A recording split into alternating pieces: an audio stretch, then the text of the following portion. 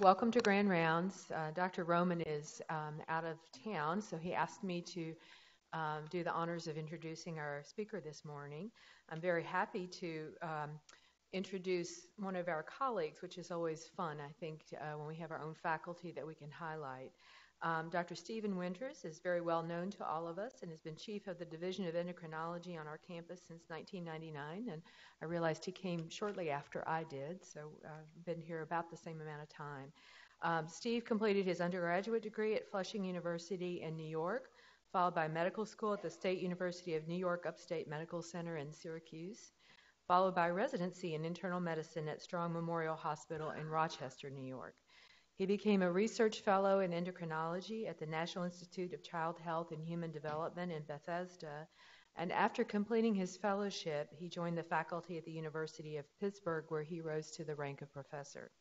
We were very fortunate to recruit him to the University of Louisville, where he's a valued faculty member here. Steve has served as a reviewer for multiple medical journals and has numerous publications and presentations to his credit. His primary research focus has been in male infertility, and he has been a mentor to numerous graduate students as well as our own medical students and residents.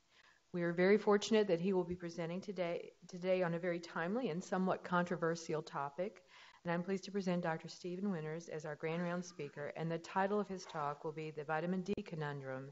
Is vitamin D deficiency a significant health problem? Steve?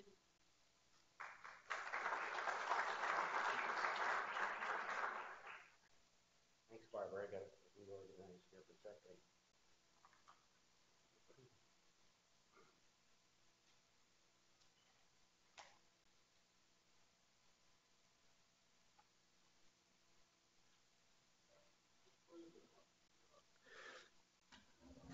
Oh, we can do it this way. So, in keeping with sort of the format here, I thought I would introduce us a patient who we saw some time ago, who was a 64-year-old black woman who was referred to us for hyperparathyroidism because she had a high level of parathyroid hormone. But unlike most people with primary hyperparathyroidism, the serum calcium level was not elevated. In spite of that, her physicians had suggested that she should have parathyroid surgery, and one of her doctors recognized that maybe it's time for another opinion. 18 years before, she had had bariatric surgery as a treatment for obesity with a Roux-en-Y type of procedure. And when I saw her, she was weak and she just couldn't stand up from her seated position, and she was still quite overweight. Among the metabolic abnormalities was a low phosphate, an elevated alkaline phosphatase, and a very low level of vitamin D of 7 nanograms per deciliter. The 125 dihydroxy-D, on the other hand, was in the normal range, although at the lowest edge of normal. I decided that the primary problem was probably vitamin D deficiency, and I treated her with vitamin D.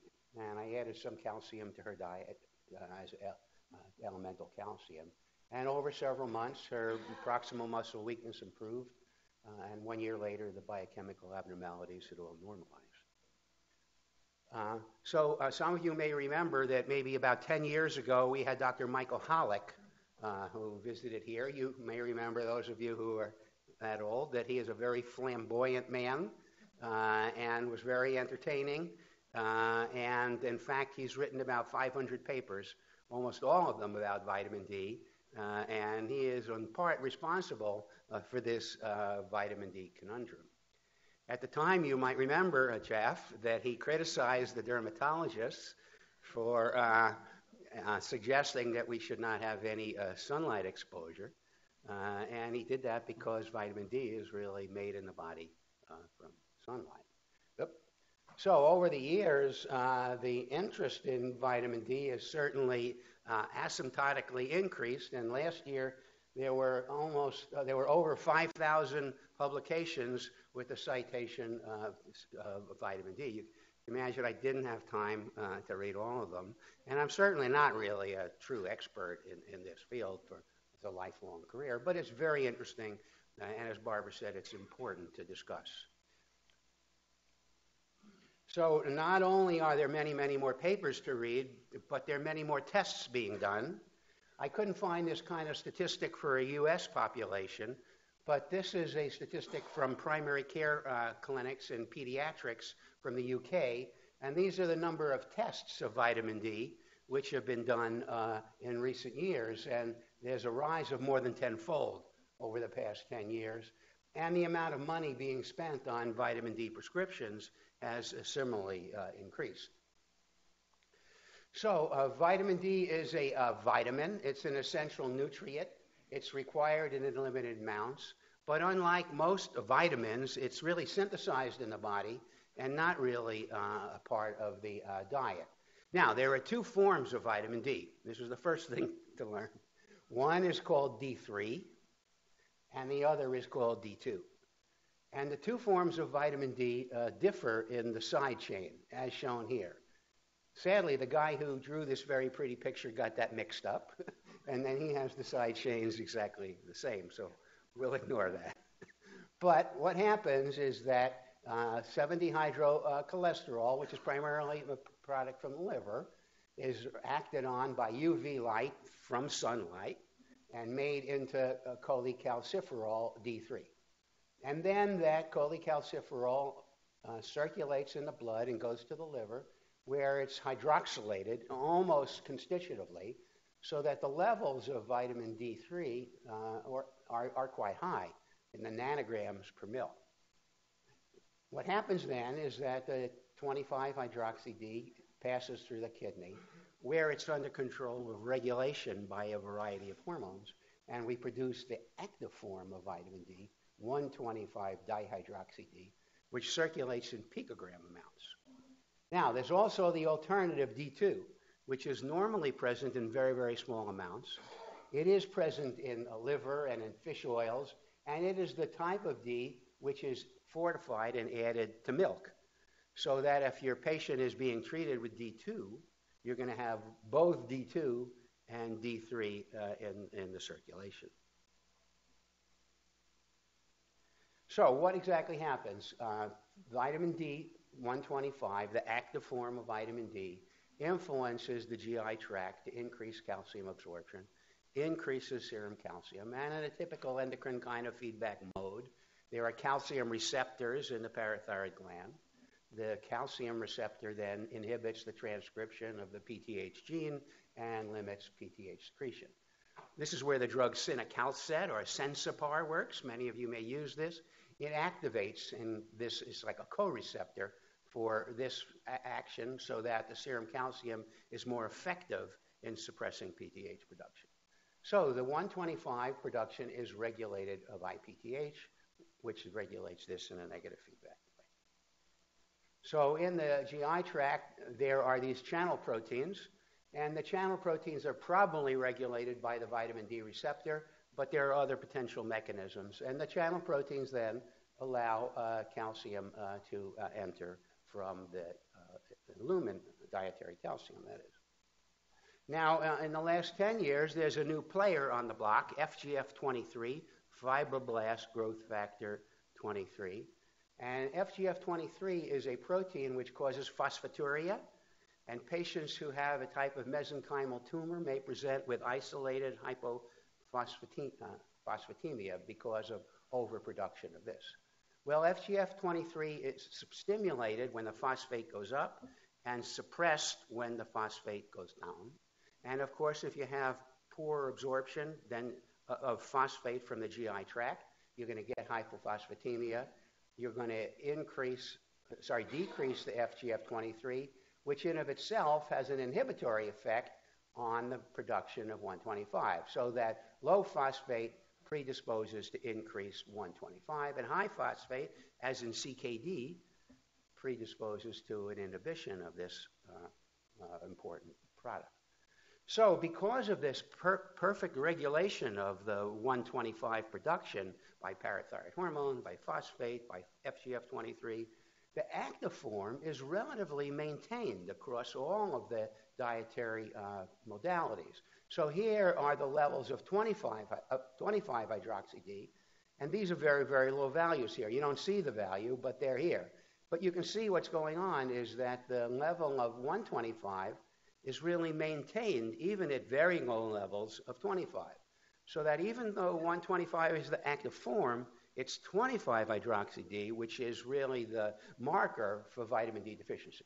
So here you can see in part how that occurs, because as 125 goes down, the PTH tends to rise, as I said a minute ago, and that's one of the factors that sustains the 125 production at low values.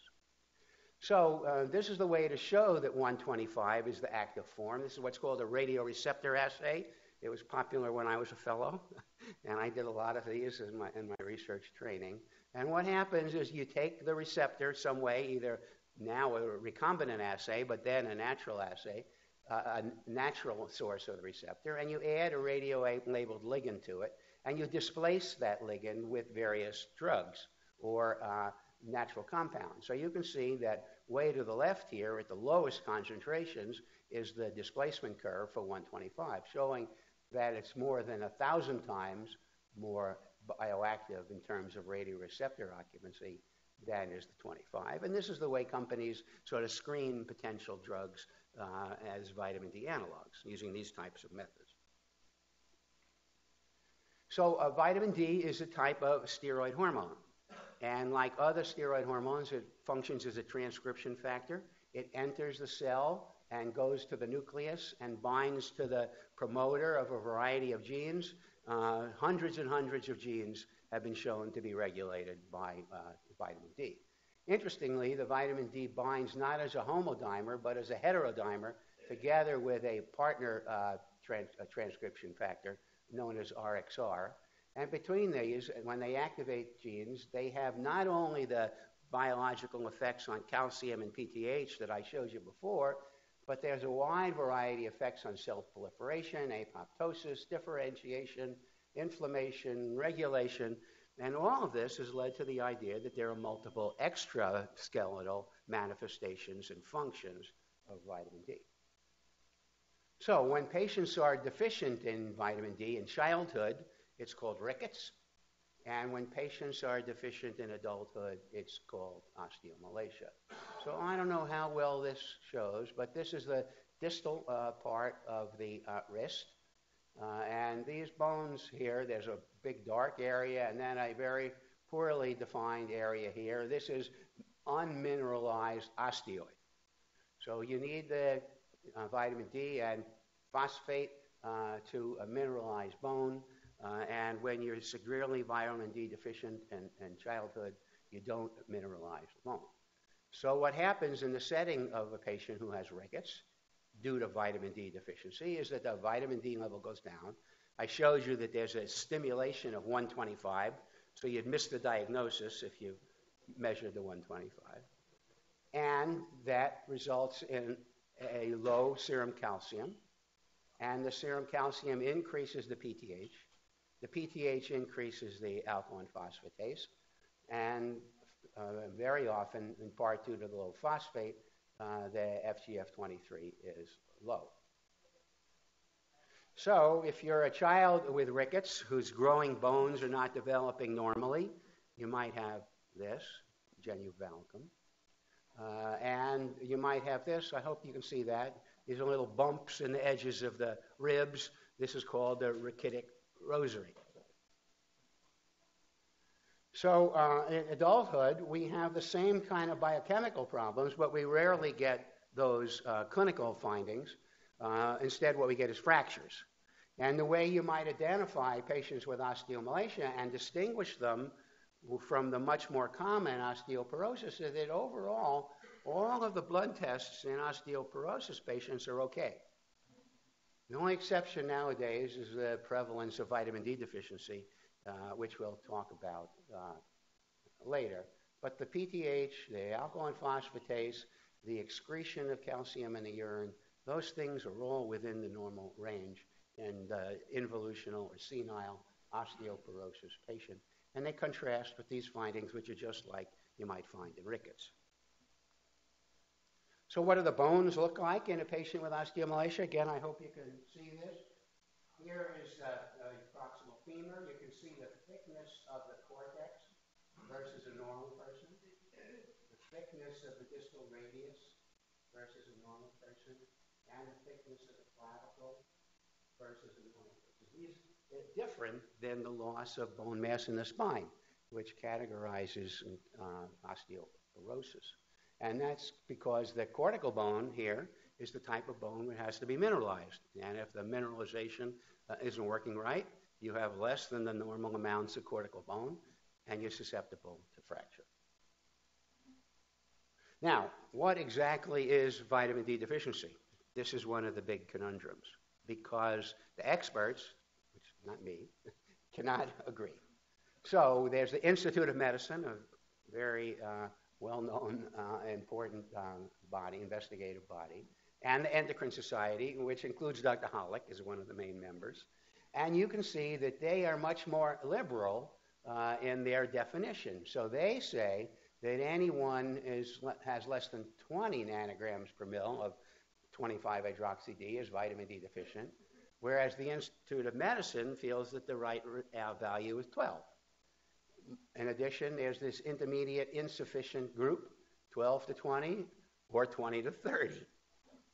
And then there's the issue of what exactly is normal. And they feel it's 20, they feel it's 30, and they feel there's no added benefit for treating anyone whose value is below 30. So one of the other problems that you encounter is that just like any complicated system, the different assays in different laboratories from different manufacturers don't always give you the same result. So the College of American Pathologists sends out a whole group of samples to various laboratories who use different methods to measure 25-hydroxy-D, and they ask them, what is your result? And the average result is going to be here at 0. And then they take all the different methods and they look at the 5% above and 5% below, because every method can have a 10% error, plus or minus 5%. And you can see that many of the assays perform reasonably well. These are all the same samples now. Many of the assays perform reasonably well, and that they give you results which are right around the 0 line. But you can see there are plenty of assays that aren't. Whoa. Sorry.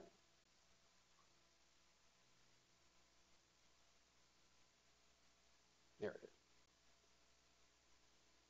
So there are many assays that read very low, but quite a substantial amount. There are assays which read high. And the reason is this is because if they're trying to measure total 25-hydroxy-D, you have to identify vitamin D2, and you have to identify vitamin D3. Now, under normal circumstances, most of what's in the plasma is D3. But if you're taking D2, then you have both. Well, what if your standards or your antibody don't recognize D2 and D3 exactly the same? You can see that you're not exactly going to come up with the same result. So many steroids now are being measured by liquid chromatography and mass spectroscopy. Estradiol levels in women, we've always measured them by immunoassays, and most of the results have been junk, because after the menopause, women have very low values, and we really were never able to distinguish the blank from a real value. Now, with assays like this, which can identify hormones with a concentration of 1 picogram or 2 picograms per mil, many researchers and ultimately clinical uses are switching over to LCMS. So this is based on a size, a column, and then a separation by size and charge by mass spectroscopy, and you get a peak, and the height of the peak then is, because you know exactly where it's coming off, is the amount of the hormone.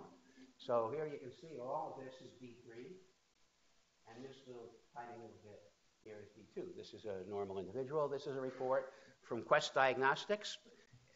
In years past, until maybe this year, most of our Quest Diagnostic reports were like this, and they were done by LCMS, and they gave you a total, and then they broke it down by D3 and D2. I got many consults because, dear Dr. Winters, my patient has a very low level of D2. What should I do? Well, that's normal. But now most of what we're getting from Quest is the immunoassay, and all they're giving us is the total. And I never really called them. I assume it's financial because this is very expensive, and I showed you how many tests are being done. So I assume it's something like that, but I honestly don't know. Okay. So this slide.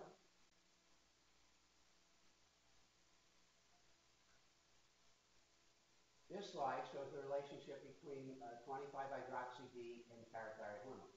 So to define what's normal, you might say, one of the actions of 25-hydroxy-D is to maintain parathyroid hormone in the normal range. So that the normal result would be the concentration which suppressed elevated levels of PTH. So that's what you have here. You have elevated levels of PTH versus 25-hydroxy-D, and here's 25 to 29. And you can see when the individuals hit 30 and above, the PTH is relatively stable. So this is the type of result that sort of supports the Endocrine Society contention that if you're a little bit below 30, your PTH is going up. Not a whole lot, but it's going up. And therefore, 30 is normal. And this is just the prevalence of high values. It's the same thing here. So you can see that once you get to 30, the prevalence of high values is sustained, and as you get below 30, you're more and more likely to have high values. Now, what if you look at the real data? That's just an average, a smooth curve. This is what you really find. These are individuals. And here are the ones who are above 20. And 40% of the patients in this study of 140 men and 140 women between age 60 and 90 were above 20, and 60% were below 20. But you can see what happens is that many patients read the book, and that even though they have a low vitamin D, they have a high PTH. Many patients didn't read the book. And despite having a low vitamin D, their PTH is okay. So, where are we with this? Now, what are among the factors? If you divide the patients by age and compare older people and younger people, you can see the same type of curve. You can see really that in the younger people, the increase doesn't seem to go too much elevated until we get below 20. In the older individuals, it sort of rises more rapidly. And this may have to do with the effect of aging on renal function and phosphate and its impact on PTH or other factors. Among the other factors are exposure to sunlight, like we talked about earlier.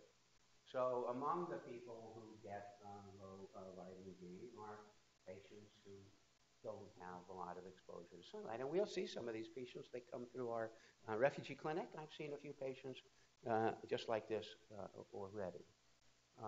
Another group are the institutionalized, either the institutionalized elderly or the institutionalized young adults with all sorts of intellectual and physical disabilities.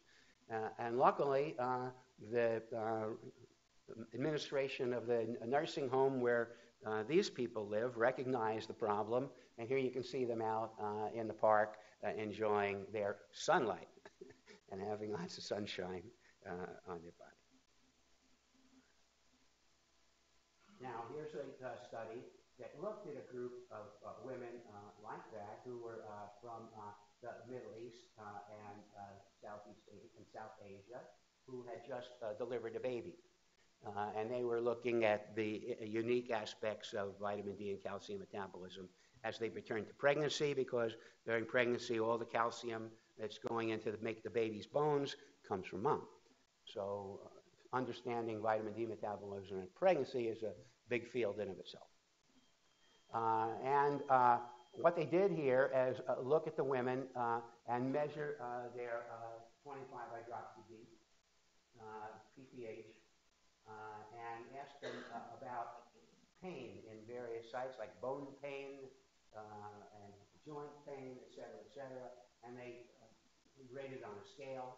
And then they asked them to stand up 10 times from a seated chair, or measure approximately muscle strength. That's, when you're examining it. And then what they did, it's just an open label study. They treated the patients for 3 months. And you can see that the levels of vitamin D increased quite substantially. The parathyroid hormone levels fell. The pain score declined, and chair standing was done much rapidly. And this part, of course, reminds me about the connection between vitamin D deficiency and fibromyalgia. Fibromyalgia is one of those puzzling disorders, and many of the patients with fibromyalgia have low vitamin D, and many of them have a decrease in pain score.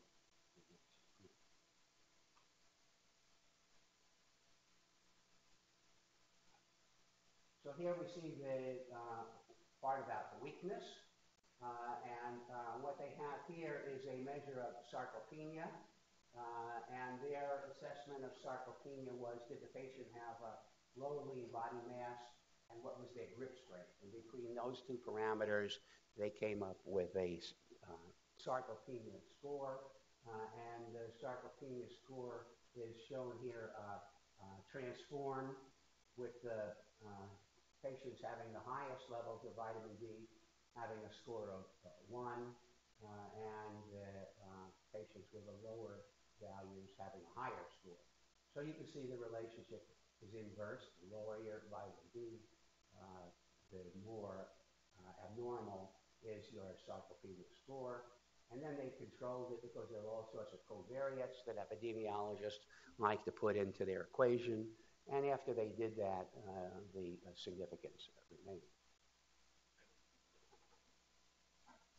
Now, another way to say what is the right level of vitamin D is to look at how much calcium you absorb from the GI tract.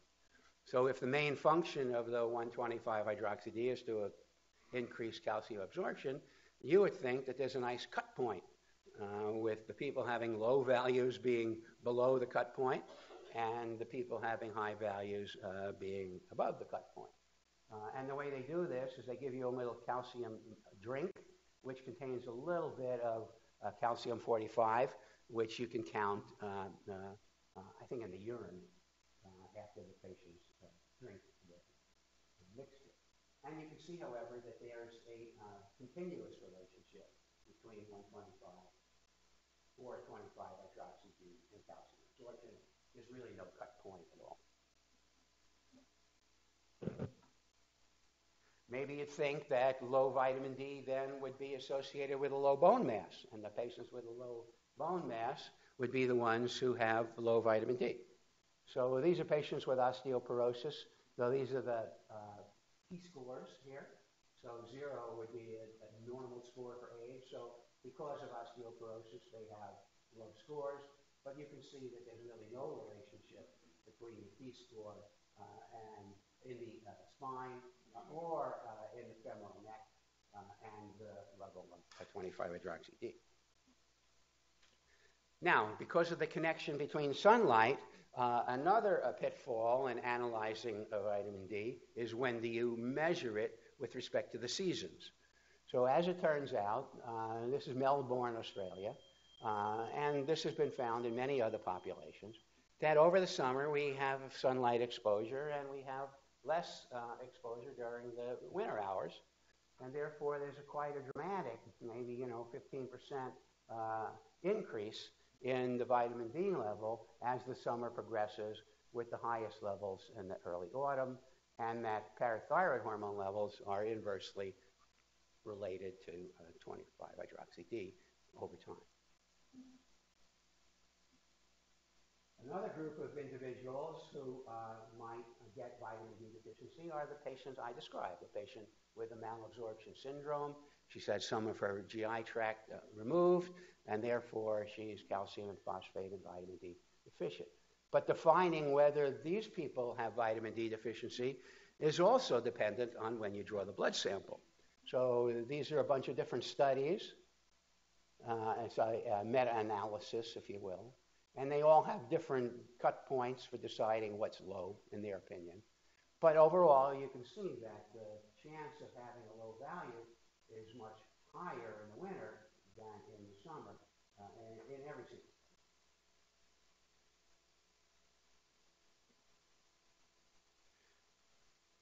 Here is the same thing, the impact of season on measuring the hormone levels. Now people living in Toronto and comparing Europeans with South Asians and East Asians. So you can see in part because of skin color or clothing, those individuals have lower values than the European Caucasians. And in the fall, the levels are higher than the winter. It's interesting to see that the slope seems to be greater in the Europeans than in this group, perhaps because they have more to fall.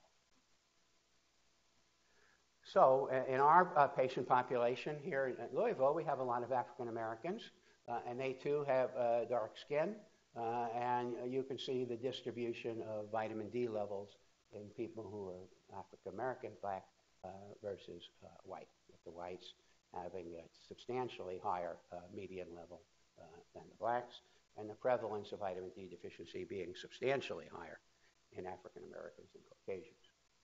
Now, why should obesity have an impact on vitamin D is one of the interesting unexplained parts of the story. And here are the baseline values for normal weight and obese individuals, so they're less. And what happened here this is Hollick and his colleague, Jacob Ertzman, and what they did is make the vitamin D in two ways. They stimulated it using a phototherapy unit to make it from the skin, and they gave vitamin D as an oral pill. And you can see that when you stimulated the values, that the difference between the normal weight and the overweight was even more dramatic than at baseline. And you can see that seasonal variation can influence how we view the levels in obesity as well. So here are the levels of normal weight individuals, overweight individuals, and obese individuals in the fall, spring, and here is the winter. So you can see at the highest time when the values are stimulated, the difference between normal and overweight and obese is quite pronounced. But during the winter, the normal individuals tend to decline quite substantially, and the difference among the groups disappears. So in the obese individuals, it's been suggested that why the values are low is that vitamin D is a fat-soluble vitamin, and it gets sequestered in the fat. But that's what you read in the textbook. It seems to me still a little bit of a hypothesis.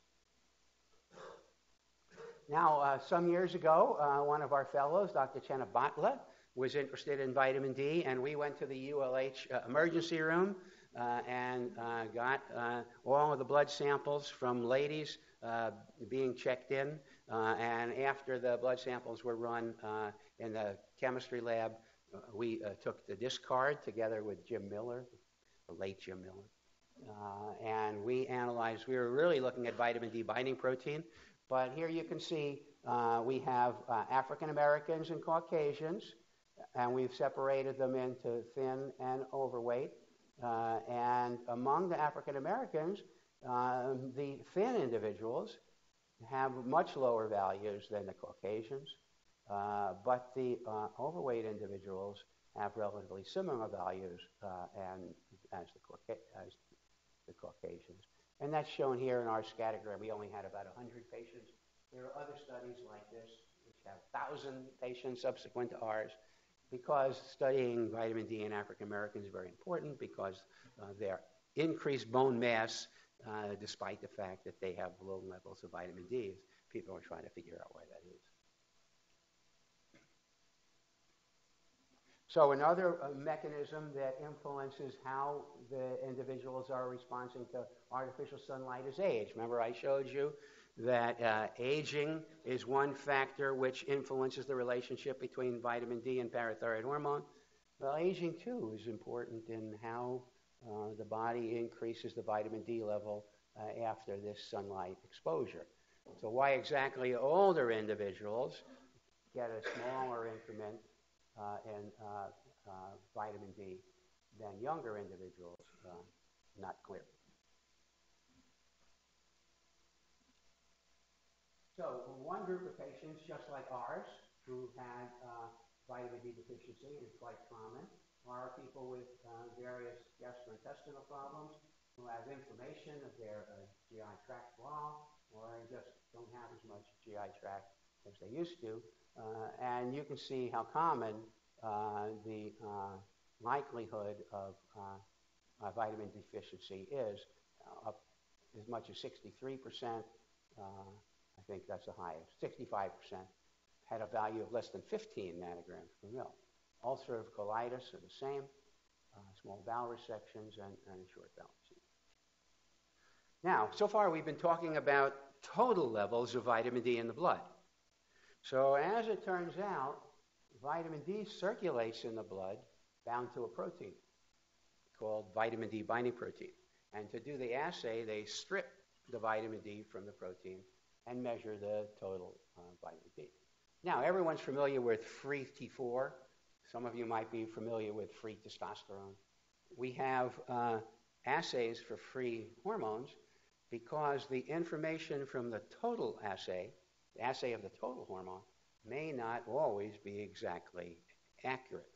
And such is the same with vitamin D binding protein and vitamin D and free vitamin D. But we're really only starting to see a few papers in the literature about free vitamin D, and we don't really have yet any commercial assays that I'm aware of that measure free vitamin D. And people have found that this vitamin D protein is important in how the vitamin D activates these alternative pathways. I told you about the relationship between vitamin D deficiency and immune disorders, cancers, et cetera, and that may have something to do with the vitamin D protein, as well as the impact of the vitamin D protein on the measured level. So two populations who might have and do have an abnormal vitamin D binding protein are people with liver disease, because vitamin D binding protein is made in the liver, and women who are pregnant, because estrogens markedly increase the production of vitamin D. So you can see that here in comparison to the control group. Here's the very low values in the liver disease patients and the very high values in the pregnant women. And not surprisingly, the total vitamin D is very, very low in the liver disease patients. But if you alternatively assess vitamin D by one of these alternative methods, a direct free 25-hydroxy-D assay, which in of itself is not entirely adopted by all, or calculate the free 25 from the amount of the binding protein and the total vitamin D, and enter some affinity constants into the calculation, you wind up with normal values for people with liver disease.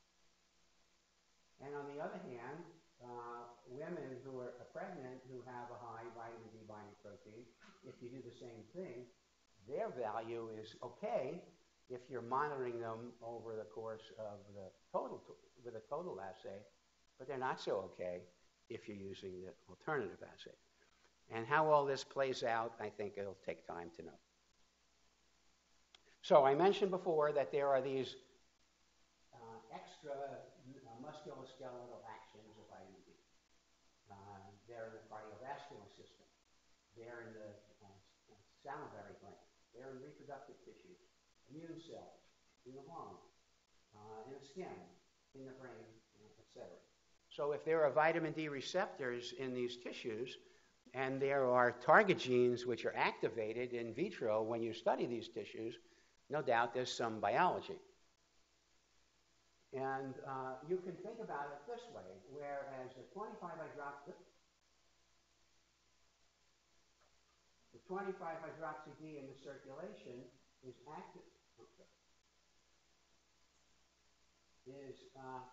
activated into 125 by the effect of parathyroid hormone, phosphate, FGF23, and has these sort of traditional actions that we've been talking about. But what it appears to happen is that these cells in these tissues also have a 25-hydroxy-D 1-hydroxylase. And many of you may know that lymphocytes and granulomatous cells make that enzyme, because that's why patients with sarcoidosis get hypercalcemia. So maybe the enzyme in all of these tissues really is biologically important under physiological circumstances as well as the pathology. And these are called sort of paracrine actions. Because what happens then is that the 25-hydroxy-D in the circulation gets converted to 125 in all of these tissues, which then has biological effects, perhaps related to the vitamin D binding protein. Now, many disorders have been associated with low vitamin D. I've only listed a few of them here, and they account for many of those 5,000 papers that I showed you were published in 2016, much more than I can understand or talk with you about. And probably everyone here in the audience can connect with someone who has one of these disorders or has a specialty which includes these disorders. So I just highlighted a couple of disorders for you. Of course, diabetes, because I'm an endocrinologist. So this is a prospective study. And what they did here in 1989 to 90 is get a blood sample from a large group of women, and they just followed them. And at baseline, they eliminated the ones who had diabetes, and they looked to see who developed diabetes. And what they did then is take the group and divide them by quartiles into the vitamin D level, and they looked to see what was the likelihood of developing diabetes depending on where you started out with the vitamin D. So the group with the lowest level is, in this case, the reference group, and their risk for diabetes is 1. And you can see that the higher your diabetes, or the higher your vitamin D level, the lower your risk for diabetes, quite a lot, down to 1/3. Now, I showed you before how vitamin D is low in obesity, and of course, the first thing you'll tell me is that obese individuals have a high risk for diabetes, so this doesn't mean anything. So, of course, epidemiologists know that. And they do this, again, this multivariate regulation, and they control for all of these other alternative covariates. And you can see that the risk changes and that the intermediate groups really aren't very much different than the low group. But still, the ones with the very highest value have twice as much, half as much diabetes as the people who had a value of less than 20, less than 17.6. So there's also been a connection between vitamin D deficiency and the development of multiple sclerosis. What researchers reported is that patients who present with multiple sclerosis have lower levels of vitamin D than controls.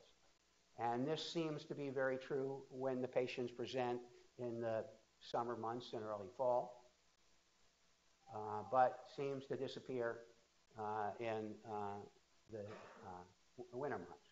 So you can see what happens is that the control individuals have much higher values of vitamin D by season, but the patients with multiple sclerosis do not.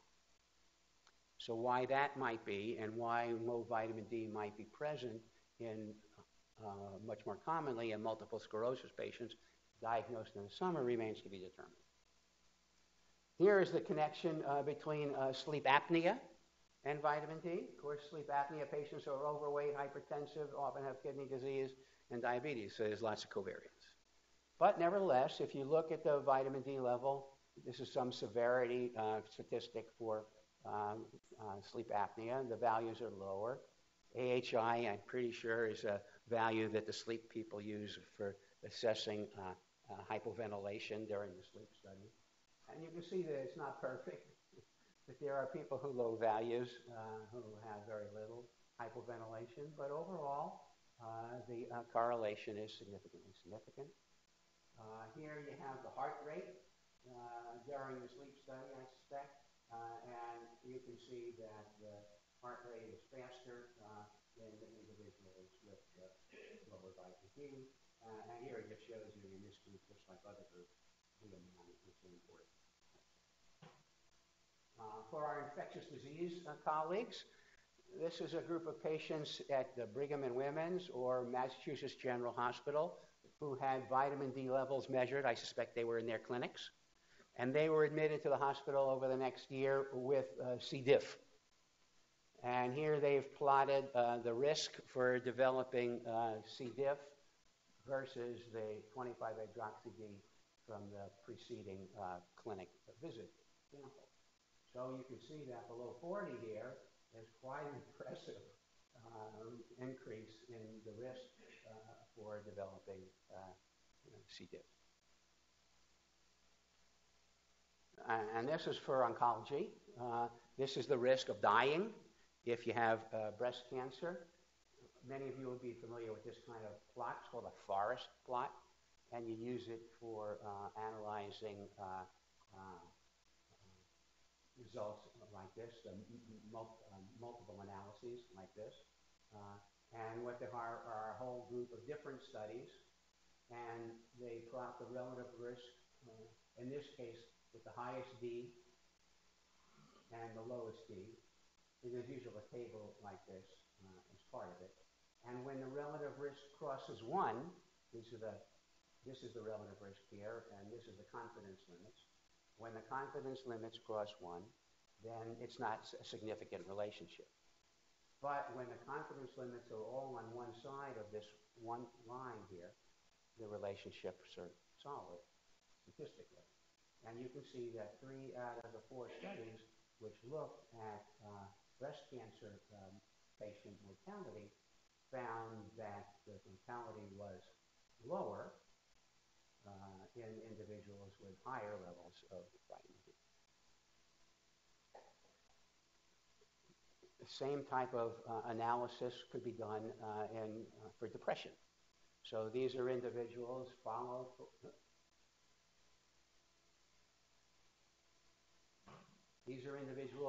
depression. And blood samples are taken at time 0, and the risk of developing depression is shown here. And you can see that the likelihood of developing depression is much higher, and it's called the CESD score, the type of depression analysis. It's much higher than in the individuals with normal vitamin D. And finally, mortality. These are individuals who had their blood samples obtained, and then their all-cause mortality was tracked over 8 years of follow-up, and it's called the Health ABC study. And again, they divide the individuals into quartiles for vitamin D levels. So these are the number of individuals who had this value. You can see there's a very large number, almost a third or a half, have values that are below 20. And here you have the mortality. So the highest vitamin D group have the lowest mortality. And then when they do all of the covariates and all of that, you can see that the risk of the lowest group is attenuated some, but still, the lower your vitamin D level, the higher your risk of dying. So, despite these many, many published studies, which are very provocative, with hundreds of reviews and meta-analysis, it's still uncertain if supplementing individuals with vitamin D really has positive health effects, except for the muscles and bones, like I showed you before. So let's just look at a few of those studies. These are COPD patients who have a low level of vitamin D at the outset, and the baseline is 17.6 nanograms per mil, and they're given 1,200 units of vitamin D3 for 6 months, and the individuals track their BMI, their FEV1s, their hand grip strength, the chair stands, and their 6-minute walk time. And you can see that other than increasing the vitamin D level, so this is an amount that was increased, so the placebo group went up a little, the vitamin D group went up a lot. None of the other descriptors really was significantly different. And this is just a meta-analysis for diabetes. This is a group of studies of various types. In this meta-analysis, it gave the patients vitamin D, and they looked at glycemic control. And the vast majority in this forest plot overlapped the one line, but a few did not. And therefore, it's a little tantalizing to think that replacement of vitamin D patients is useful and helpful. The changes aren't huge, but at least some studies came to that conclusion. Here are other meta-analysis in this Lancet publication for myocardial infarction, for stroke, and for cancer, all of which are various studies where the patients were given vitamin D and various outcomes of myocardial infarction, stroke, and cancer. They're all a little bit different. None of them are statistically significant. And if you look at clinicaltrials.gov, there's lots and lots of trials of vitamin D replacement ongoing now. There's more studies of sleep apnea, leg cramps, high blood pressure, autism, and sleep apnea are among the studies that investigators are conducting, with funding, I hope. So, why are the associations between vitamin D deficiency and non-musculoskeletal diseases not supported by the results of clinical trials? Well, maybe associations don't equal causality. But maybe the patients with mild disease are being included too much in the trials. Maybe the patients already have too advanced disease and the treatment must be initiated much sooner. And maybe the doses and the way they're giving it is not exactly right. Maybe tracking free vitamin D rather than total vitamin D may be a better way to know how much to give a patient. So, when do you measure vitamin D? The first thing in bold here is there is no need to screen the general population. But who might be at risk? People who are at risk who you think have rickets or osteomalacia, obviously. Older adults with low bone mass, either osteoporosis or not. Patients with kidney disease, those who have had transplants, or those who are having worsening renal failure. Patients after bariatric surgery, such as my patient. Patient with a variety of malabsorption syndromes, not surprisingly. Patients who have various clinical findings where a vitamin D deficiency might be prevalent, proximal muscle weakness of unknown etiology, for example. And those in whom you measure the serum calcium and phosphorus, and they're not exactly right, and you're trying to figure out what's going on. So, in conclusion, measure 25-hydroxy-D, not the active form 1,25-hydroxy-D, to assess nutritional status. Most of the vitamin D is going to be 25-hydroxy-D3, so don't get excited if your patient has a very low level of D2. The assay results include both when we measure the total, and remember that not every lab is going to give you the same result. Corrected measure has proved to be difficult, and there are many, many caveats and co-founders. Season, for example. There are many, many associations between D levels and non-skeletal clinical conditions, but the cause and effect relationships between these remain controversial and unproven. Thanks.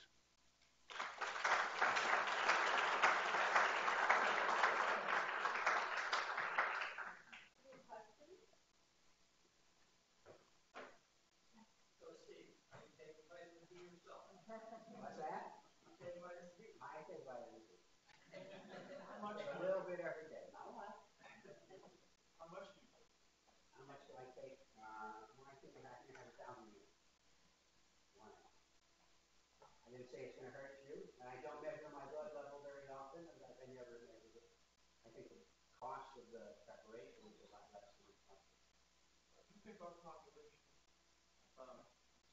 Your clinic, you mean the Lee clinic? Yeah. Yeah, that's a population where they may not have a lot of sunlight. Getting them out of the sunlight, far in the dermatology, is one way, but also supplementing. have you seen our Yes, big doses? what about big doses over time? Yeah, and I think one of the slides showed the idea of toxicity among the causes of hypercalcemia, very, very rarely, but I've seen it. People who think lots of vitamin D are going to make them very healthy, and they take 50,000 units every week for a couple of years, and they get hypercalcemia.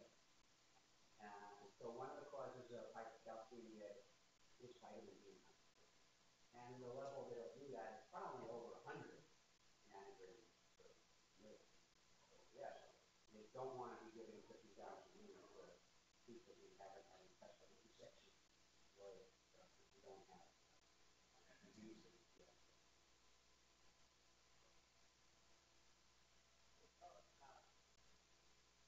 What about private populations? I mean, obese patients tend to have lower levels.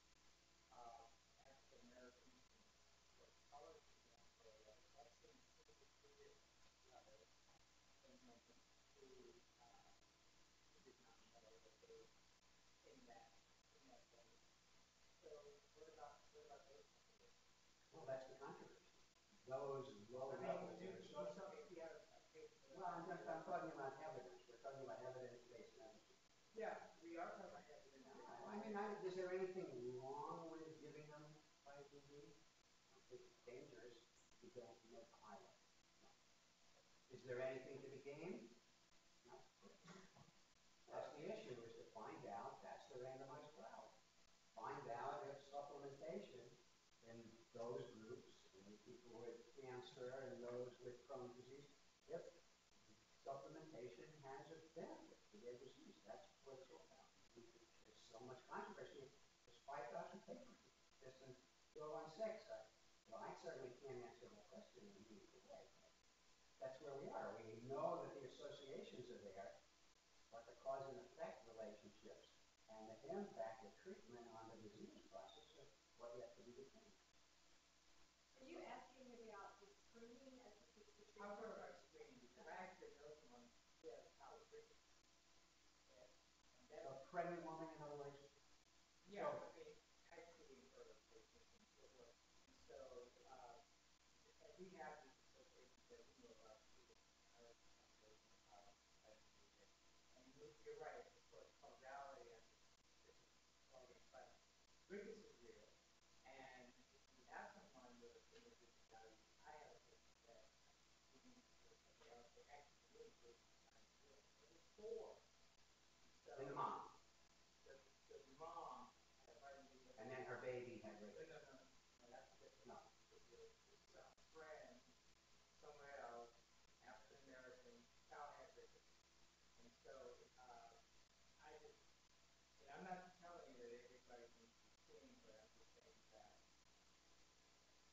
there Well, are. that's what would be very interesting. It would be very interesting to know that if you check the vitamin D levels in African American pregnant women versus Caucasian women, do babies have developed rickets? And does the maternal vitamin D level during pregnancy predict the babies who are going to get rickets? And if you supplement those women, do you prevent the development of rickets in their offspring? I don't know if any of those things are true. There are certainly children with rickets. How much of that is due to maternal vitamin D deficiency is where they're disconnected. It's a very good idea. You know, it seems to me just a very unusual situation. So many studies, so much competition. You know, and go through all this aspect of the case. But the bottom line, pretty much, is the typical case is the association of such the how far the African American paradoxically both there's certainly one study that indicates just sort of a small study that supported the idea that it is a free vitamin that has resolved the breast cancer. That the free vitamin D actually ruptured both lung and breast cancer. So I'm thinking Measuring free vitamin D. a systemic problem with the way we approach the general analysis of cases that based on the experts understanding of the function, importance, subtype of the receptor and or the concentration of the free vitamin D. The free, unbound vitamin D. Yeah, well, those assays are still in development. People argue about the accuracy both the direct assay and the calculated assay. So the concept is there, but the assay which has been proven to be accurate is not there. Okay, thank you. Is there any other questions? Thank you very much.